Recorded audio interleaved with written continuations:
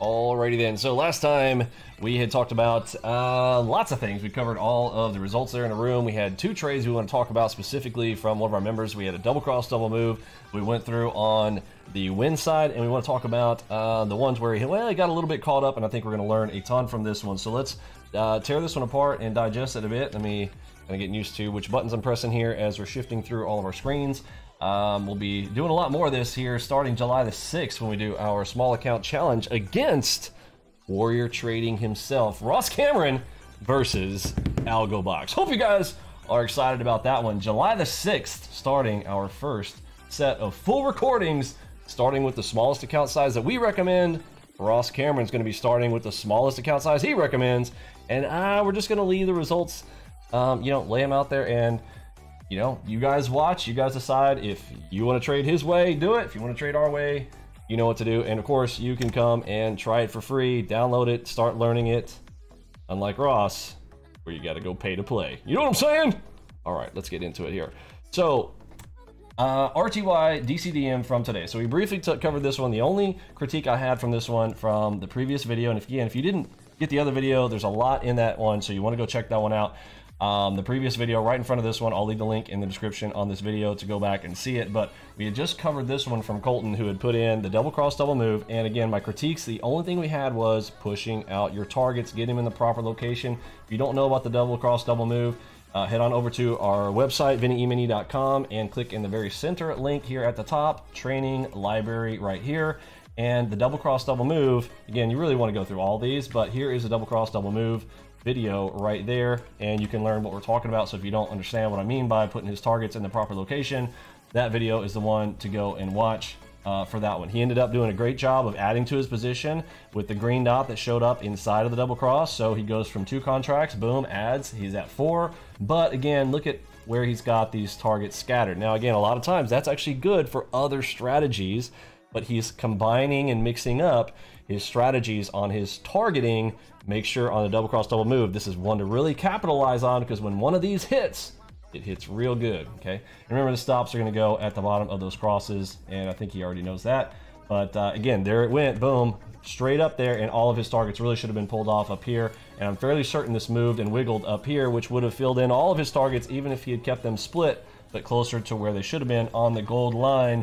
Double cross, double move, not taking multiple targets along the way. Now, one thing Colton had asked about in this next series of slides, he said, Vinny, I have a question on this series of slides I'm about to present. I have struggled with knowing when to hold a trade through and when to exit. Well, again, that struggle, he's probably not alone. You probably also might have this. And that last one is an easy one, right? Double cross, double move, why it's one of my favorites. Look, there's no question there, right? Let's think about what I'm saying there. Is there really a question on when to hold on a double cross, double move? No. In fact, double cross, double move, if you're a person who's always struggling with that, look, one of the things is then focus specifically on using a strategy and make it your main that targets your weakness, right? Or you don't have to worry about your weakness, overcomes your weakness. So number one, that's my tip number one for that. Go in and do the double cross, double move. That is an easy one, and put it in the proper location. But let's talk about how you would know on other trades, okay? We are most of the time on every other different type of trade that we have, I believe, let me think here for a second, unless I've got an exception. I'm fairly certain every other one, we're looking for target 1, target 2, okay? Target 1, target 2, and the only thing that changes on that is which algo bar chart it comes off of. You guys got that? Which algo bar chart it comes off of. So what does that mean? Well, does it come off of this one, or this one? Okay, in his case, because he's got multiples. Although I've narrowed this down for some of you guys, even for myself, I've only got 2 now, right? So I'll make it real easy if you got a 2. Now he's gonna have a little bit more of a problem because he's using a lot more, okay? Again, he's got a larger screen, he's got more pixels, pixel density on his resolution that he's using. So, speaking to you, Colton, if you want to reduce your workspace, if you're having a problem with this, okay, there's one thing that you could do is reduce your workspace to the more simplified version of having only 2 to select from. You'll have the high time frame, low time frame. I don't want to say high, but you know what I'm saying, like you're looking for a big small, okay? Maybe a 5 and a 2, right? And again, switch this to the 8s, right? And then basically eliminate 2 charts right there. right? One way. Another thing too is if it comes off the threes, now the benefit of having the threes, I'm going to show you guys something. He had the double cross come in here on the threes. The disadvantage for me, who I have a simplified layout, am I going to see this double cross? No, I'm not, okay? Because that double cross did not show up on the twos or the fives, you see? So he had an advantage having this one on his chart. So again, this is why I tell you guys, like, I still would rather have more, okay? In our system, more is more.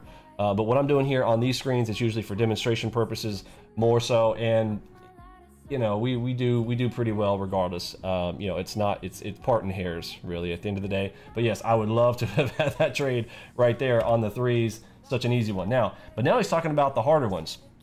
So right before we get into the harder ones, you notice that little wiggle that I said? Yeah, it was there. You see all that up there? He had plenty of time to exit all those contracts he had to the long side because there's a double cross, double move. And look, this wiggled all kinds of ways up here at what would have been the gold line, full exit up there, and he would have, instead of making that $700 that he had made, that would have been a full 1,000 that we looked at on his P&L right there, right?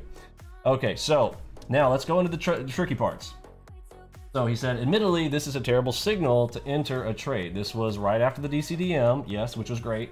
So that was part of the reasoning. Yeah, I mean, he kind of got right in after it, which I think he was also saying that, well, he knows that we're at the gold line, and oftentimes I've said, hey, you can reverse off of that gold line. But again, that's a target one play. This is not a, oh, full reversal after a DCDM gold line. No, this is a, if it punches into that gold line, I can take that for a target one, being a 10-tick target, back down the other direction if I've got any other signal at that location, which he did. He got the gold, he got the cross. Okay, so that's good. So step one, he did a good thing here by trying to go ahead and take a swing at this, although, I mean, it's not like a fantastic entry, okay, because he's going against several things. He's going against the MACV, which is clearly, you know, when we said earlier on the previous video, which we'll recant right here, is in the histogram. What's the histogram doing right here? If you split it right in the middle, right here, you can see to the right, we're turning green, but to the left over here, we were red. Okay, so we have made the shift into green. He does have shorts favorable going with him as well. So I would say, like, this is, again, it's a mixed bag here on this play, but hey, it's worth a shot. And that's what I always tell people, like, look, sometimes it's worth a shot. Put your stop in the right location. Just don't go huge on it, and then know where your targets are. Pretty easy one on this one. He should be looking for target one, but I see he's leaving target 1 and 2 out here. Okay, so step one, part of the problem that I already see here is that he should already be thinking, as soon as he gets into a trade that he knows is a little bit sus, right, a little bit suspect, that he wants to go for target 1, so he should be squeezing that other one up in there, trying to get it inside of target 1. So part 1, he's concerned about his entry, and rightfully so. Okay, part 2, let's see, this might be clearer if I do full open here, because he's got super high resolution. Yeah, this will be better. Okay, so now second part, label go, I can't see his label. Green dot appears on the 8s and the wave. Now, so he's going short, and he sees green dot coming in here on a king timing, green dot coming in here. So the two high time frames have a green. So he needs to be thinking about taking an exit here. And yes, that's a smart idea to be looking for the exits. Now, he also added to his position here. I'm not sure if what he added on. Okay, maybe he just wanted to get bigger, but he did add from 2, he went to 4 on the short side play on this. But again, only critique I have is really actually his targets. I don't care if you add to position. Look, there's like, that's what we do, right? That's our bread and butter. Adding to positions that are going our direction, great job, okay? But targeting, okay? I think you have a problem. If I'm trying to identify for Colton and others, okay, this is a targeting problem. He had target problems on his double cross, double move. Even though it was a winner, he could have made a bigger winner. And in this case, he's got his winner way out there, but it shouldn't be, right? He's kind of got the reverse here. Double cross, double move, he should have kept that out there. On this one, he should be squeezing this up, right? Makes sense. So right here, he's a little bit nerve-wracked. I believe he closes out at least part of this position. And the next screenshot, I love that he took screenshots all along the way. Again, it's very easy for us to help and get feedback. And then he also got another green dot showed up on the 3s, and that's when he exited. So smart. Now, remember, he was up 700 from before. He looks like, again, it's a little bit fuzzy there. I believe he's up in the 800s at this point. Let me see if I can see what it is right here. That says 6, so I'm not sure. Oh, so he might have lost a little bit as he exited, he must have had slippage. On slippage on that, or maybe in the second one, I'm not really sure on that one. So exited on the green dot, turned against him, okay. Then I believe he re-entered in on that red dot. Yeah, so, okay. So he comes in and he throws back, and now he reinitiates a position on a red dot. Okay, all right, no problem yet. Okay, we're starting to break through that green dot. I'm okay with that. He sees targets down here. So I'm gonna go, hey, that's okay. But you're really just taking a red dot at this point. Does everybody get that? Like, it's literally just a red dot. So red dot by itself, maybe with shorts favorable. Okay, but I mean, MACV is screaming green, okay? MACV is solid green. This is going green. And what have I told you guys? You're swinging against Mike Tyson. You're going against this. So he's got to really start to keep this super tight, okay? And at his best case, this is probably still going to move up a little bit before it moves down. Just in general, you can just tell because of the angle that that's coming down at. And let's see how this goes. So he did. He starts getting in short, then he gets scared because he sees a blue dot.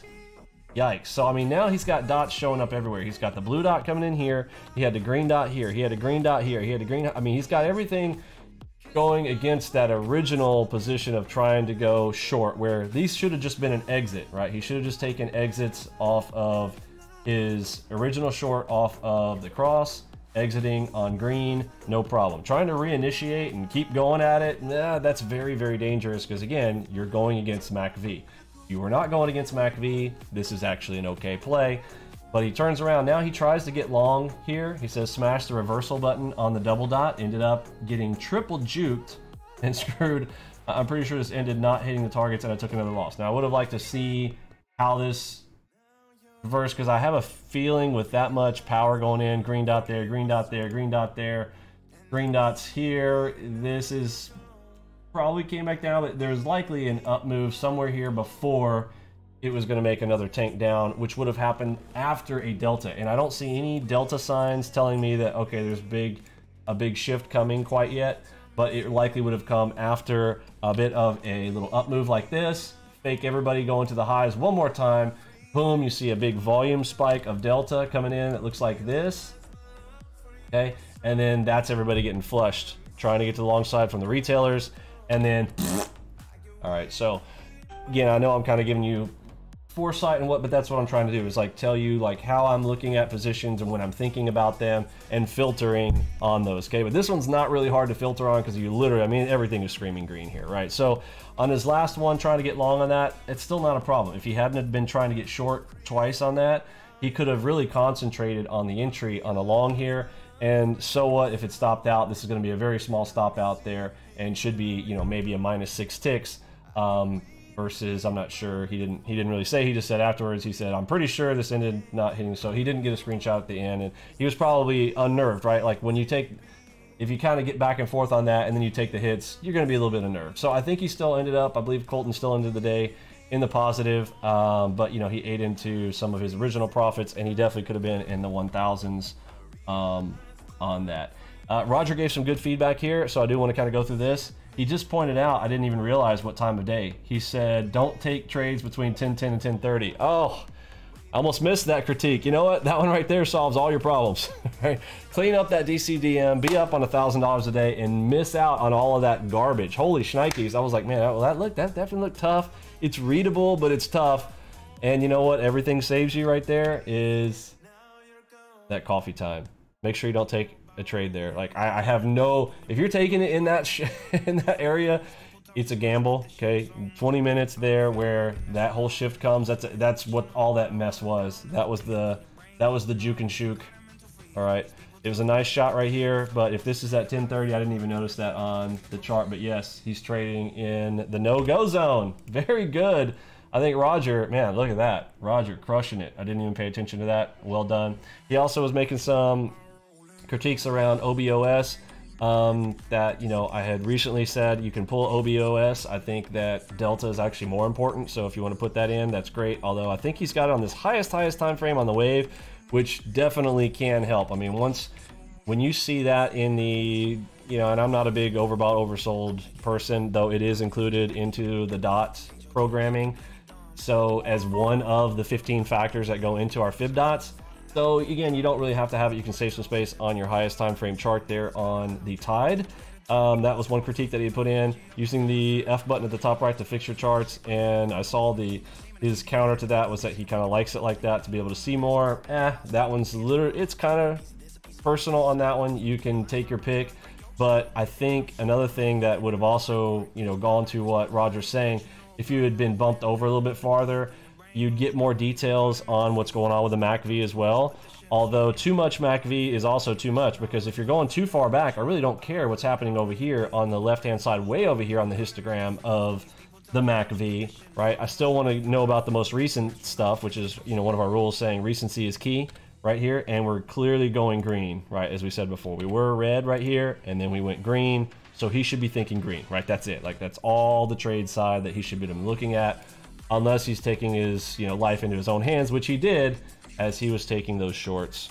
Okay, so great analysis there on that one. I think there's a lot to learn inside of that one. I want to point out this one as well. So Big Mini Fridge had put in this beautiful J-hook analysis, asking for some feedback around this one. KC is a J-hook expert, and again, J-hook is not it's not a simple one. Again, I recommend people trade the J-hook if you've got a padded account, you got a larger account. This is not for folks starting out with your smaller accounts. Okay, you need to build your cushion and be way past your $8,000 initial account size if you're going to be trading J-hook. That's my advice to you. Okay, now if you're going to use a J-hook with Confluence, you're going to take a headshot and it's got a J-hook, awesome. That's the way I always encourage you guys to do it. But he wanted to have some questions on this. He is new, okay, and I don't even think I'm sure he's gone through the standard J-hook video. Okay, so I posted the advanced level J-hook video, which I'll post that in the description down below as well.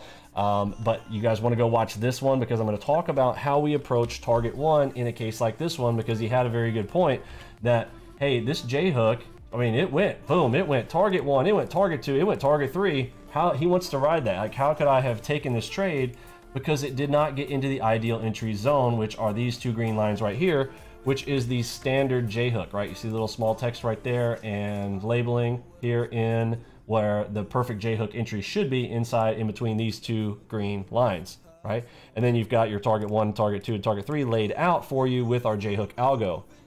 But this one didn't even get up there at all, but he's like, dude, could I have taken this at all? So the answer is yes, after you see how it approaches target one. Okay, so if you go watch the advanced level video, I'm not going to go into full detail on that here tonight, but if you want to know the details of what I'm talking about and watch it in detail, this is how you approach target one. This is a scenario where it went straight to target one. So very simple rule that you'll learn from that video is, if we go straight to target one, then target two and target three is highly likely, right? So in that case, you can look to go, okay, we crashed right through there. I can dip my toe in the water right there. You got a cross entry on it on a break on target one, and you can target two and target three for your runner. And on top of that, you get a double cross right here.